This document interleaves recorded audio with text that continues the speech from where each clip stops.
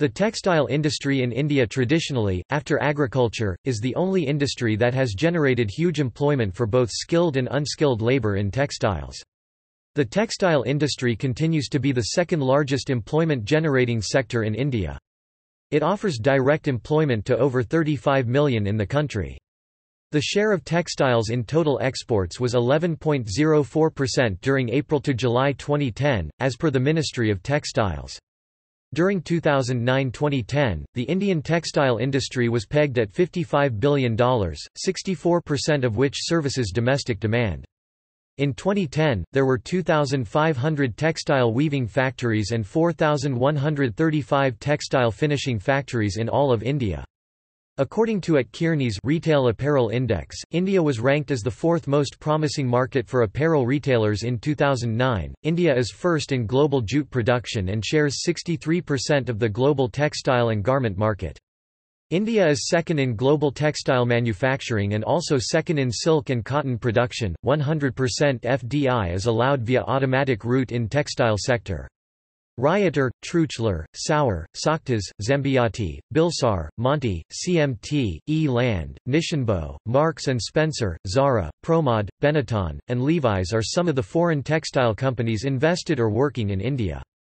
History. The archaeological surveys and studies have found that the people of Harappan civilization knew weaving and the spinning of cotton 4,000 years ago. Reference to weaving and spinning materials is found in the Vedic literature. There was textile trade in India during the early centuries. A block-printed and resist-dyed fabric, whose origin is from Gujarat, was found in the tombs of Fustat, Egypt. This proves that Indian export of cotton textiles to the Egypt or the Nile civilization in medieval times were to a large extent. Large quantity of North Indian silk were traded through the silk route in China to the Western countries. The Indian silks were often exchanged with the Western countries for their spices in the barter system.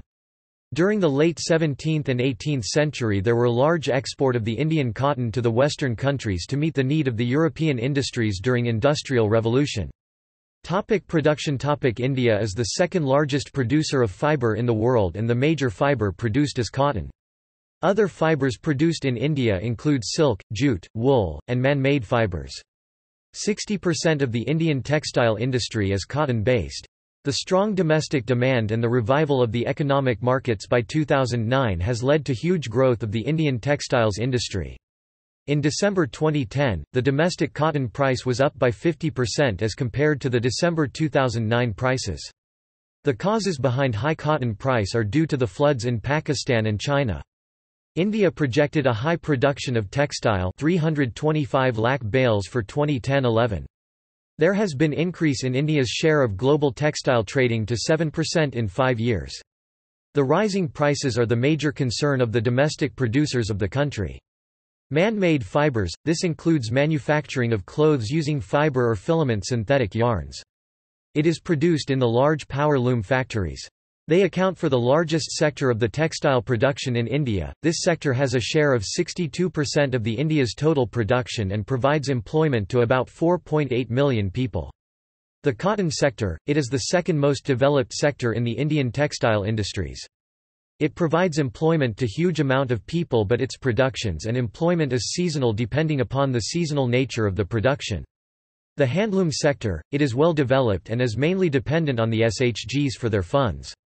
Its market share is 13% of the total cloth produced in India. The woolen sector – India is the seventh largest producer, of the wool in the world. India also produces 1.8% of the world's total wool. The jute sector – the jute or the golden fibre in India is mainly produced in the eastern states of India like Assam and West Bengal. India is the largest producer of jute in the world. The sericulture and silk sector – India is the second largest producer of silk in the world. India produces 18% of the world's total silk. Mulberry, Eri, Tassar, and Muga are the main types of silk produced in the country. It is a labor-intensive sector. Cotton textile.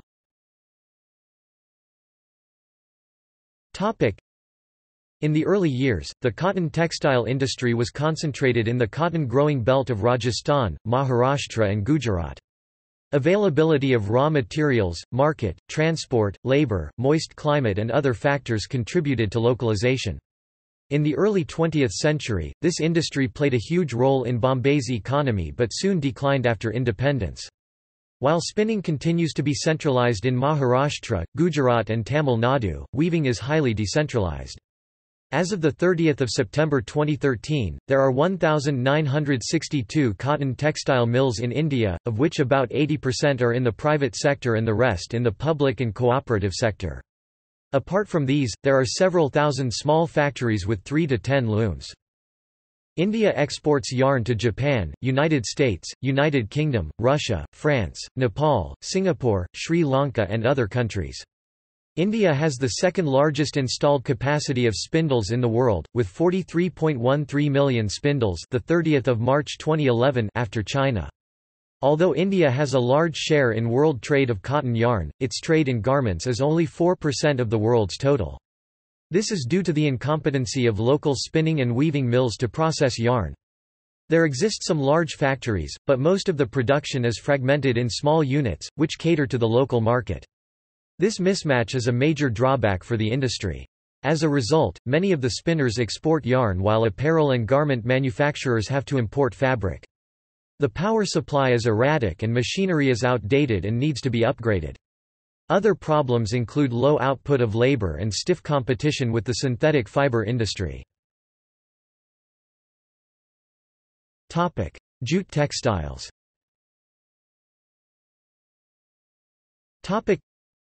India is the largest producer of raw jute and jute goods and the second largest exporter after Bangladesh. There were about 80 jute mills in India in 2010-11, most of which are located in West Bengal, mainly along the banks of the Hooghly River, in a narrow belt 98 km long and 3 km wide. Factors responsible for their location in the Hooghly Basin are, inexpensive water transport, good network of railways, roadways and waterways to facilitate movement of raw material to mills, abundant water supply, cheap labor from neighbouring states. In 2010-2011 the jute industry was supporting 0.37 million workers directly and another 400,000 small and marginal farmers who were engaged in the cultivation of jute.